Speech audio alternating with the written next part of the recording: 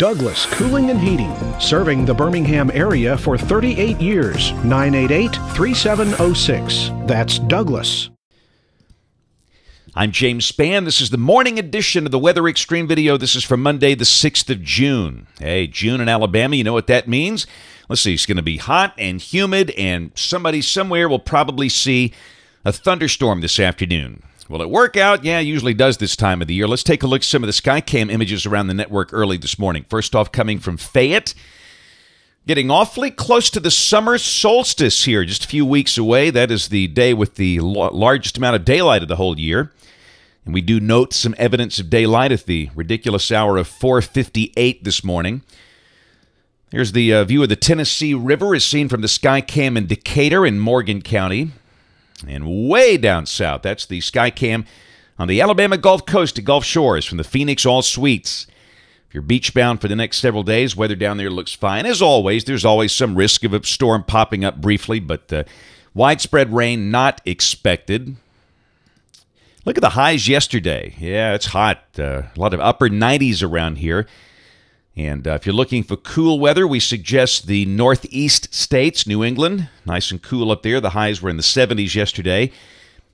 And way out west on the Pacific coast, and also up north in Canada. But obviously, between now and the end of August, it's just going to be hot that time of the year. And the other thing that happens, the westerly shift north, the severe weather risk shifts north in terms of the really organized stuff. Got a severe thunderstorm watch this morning for parts of the upper Midwest, but around here, obviously nothing is happening. There's the convective outlook for the rest of today and tonight. Slight risks way up north, one for the Great Lakes, one over much of Montana. And we've got the famous sea risk or sea text areas defined down here. And that's for the pulse-type afternoon storms. And this is wet microburst season. That's the main issue. Localized areas of damaging straight-line wind with these pop-up storms. Had one downburst down in Monroe County at the community of Uriah yesterday.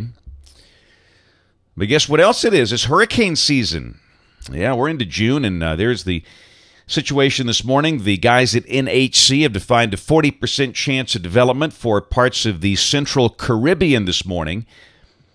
We'll check the modeling on that, and models are all over the board. Looks like an octopus or something there.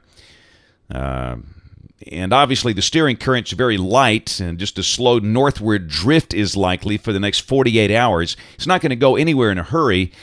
And really the model with any remote impact for the southeast would be this one, the GFDL. This is at 5 days, June 10th, and it's got the thing at... It's a tropical storm, a weak one at that, about 39 knots, 43, 44 miles per hour, coming up toward the Appalachia Bay area of Florida. And, of course, the wet side would be over the Florida Peninsula. So just be aware if by chance you've got a trip maybe to Tampa Bay or Orlando, there might be an enhanced risk of rain, maybe late this week or over the weekend, but that's very iffy at this point, and there's certainly nothing to worry about. But we'll keep an eye on it. The core of the season comes later in August, September, and early October. But we can see early season systems, and traditionally, if you do have those, the main issue is just rain. All right, this is the OZGFS at 1 o'clock this afternoon, valid at 500 millibars. And the 588 ridge covers much of the nation, the central part of the nation, and, of course, the deep south. Got a big trough out west, and also troughing over the North Atlantic. But obviously, with a look like that, the weather's not going to change a whole lot today. High should be in the upper 90s, mostly in the 96 to 99 degree range. And as always, you might see a storm popping up somewhere, but the chance is so small, I don't think you need to mention that. Pretty much the same deal tomorrow. In fact, the heights are actually going up. Highs, upper 90s are likely. And down below that, model suggesting if we do see scattered storms, the better chance will be way down south near the Gulf Coast. And again, even there, it's just scattered. Wednesday, 588 heat bubble right over us. Not much change there. Thursday, looks like a little weakness in that upper high nearby. So just maybe that would open the door for A little better chance of a pop-up afternoon shower or storm. Heat levels backing down just a little bit with mid-90s.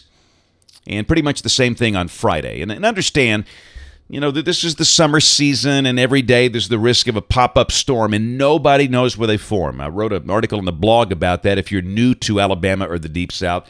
It's very frustrating. Every day there's a chance of rain, but the storms are very scattered, and we just don't know where they will initiate very well until they actually get on radar. Chance of any one spot getting wet in the 20 and 30% range. Saturday, starting off the weekend, we got the flat ridge in place here.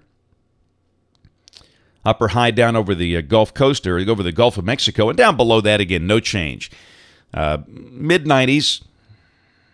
Storm should be very widely scattered. Same thing on Sunday. And a week from today, the ridge axis does want to move a little west, and we got a light northerly flow aloft, a little impulse coming down around Nashville, and just maybe that would open up the door for some northwest flow storms coming in from the northwest that might affect the state in the week. But again, that's kind of iffy.